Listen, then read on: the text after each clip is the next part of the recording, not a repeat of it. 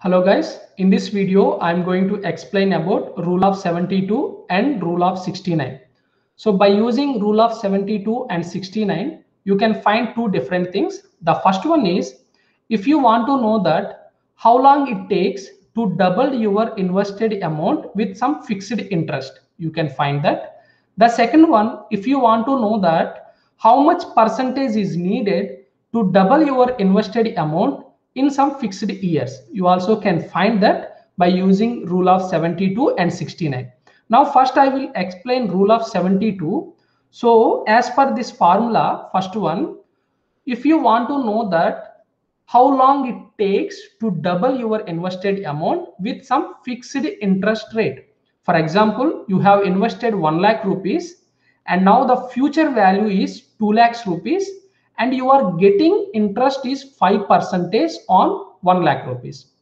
Now here in this case 72 by what is the interest rate you are getting? 5. So if you submit 72 by 5, 14.4. So to double your invested amount, it takes almost 14.4 years to double your 1 lakh to 2 lakhs rupees. Suppose if you invested 1 lakh rupees with the interest rate of 7, that means 72 by you have to keep 7 here and 10.28. To double your invested amount, it takes 10.28 years.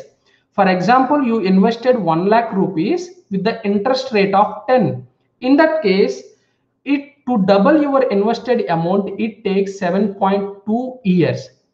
Now the another case, now you don't know the interest rate. You want to find how much percentage is needed to double your invested amount.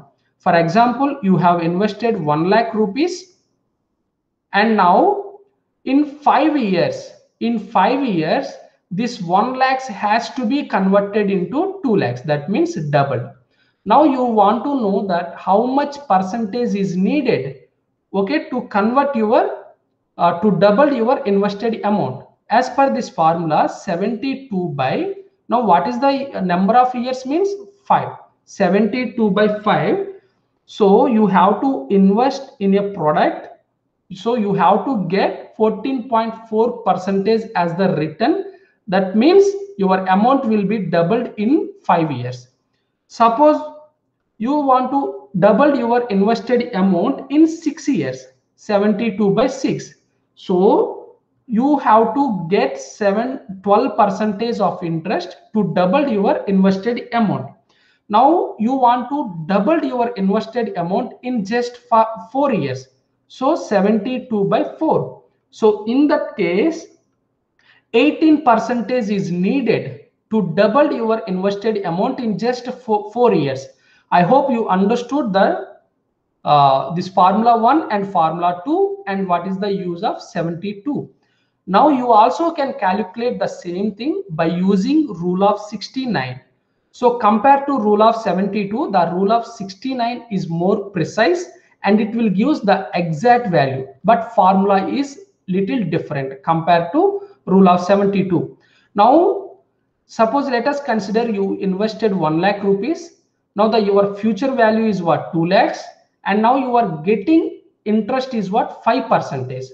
Then how long it takes to double your invested amount? So as per this formula, 69 by what is the interest you are getting? 5 plus you have to add 0.35. So for 72 rule, nothing, 72 by just you write the interest value 5, that's it. But whereas 69 you have to add 0.35. So then what you will get? 14.15. So to double your invested amount, it takes what? 14.15 years. So if you get interest of 5%.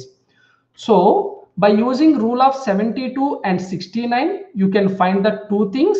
So you can find how long it takes to double your invested amount with fixed interest, then how much percentage is needed to double your invested amount in some fixed years. Suppose see, you have invested 1 lakh rupees with the 5% interest. So it takes 14.40 years to double your invested amount as per our formula. This is what 72 rule. And if you use the 69 rules, and now it takes what exact 14.15. Suppose your interest rate is 9%, it takes 8 years to double your invested amount. But as per 69 for rule, it takes 8.02 years to double your invested amount. Suppose your interest rate is 14.50 and it takes 6.25 years to double your invested value as per 72, and as per 69 it takes 6.35 years to double your invested amount. Now which one we have to follow? Of course you can follow either 72 or 69, but compared to 72 the 69 rule is more appropriate, or it gives more exact value. But you have to remember that this is not correct value. Either it is 72 or 69, it is not correct value, but it will give approximate value. It will give approximate value. Okay. Now see here, one thing you need to understand, you can use 72 rule to find this parameter when your interest rates are very less. When interest rates are very high, that means above 5, better use 69 rule to find what appropriate or exact value. Okay, I hope you understood the rule of 72 and rule of 69. Okay, thank you so much.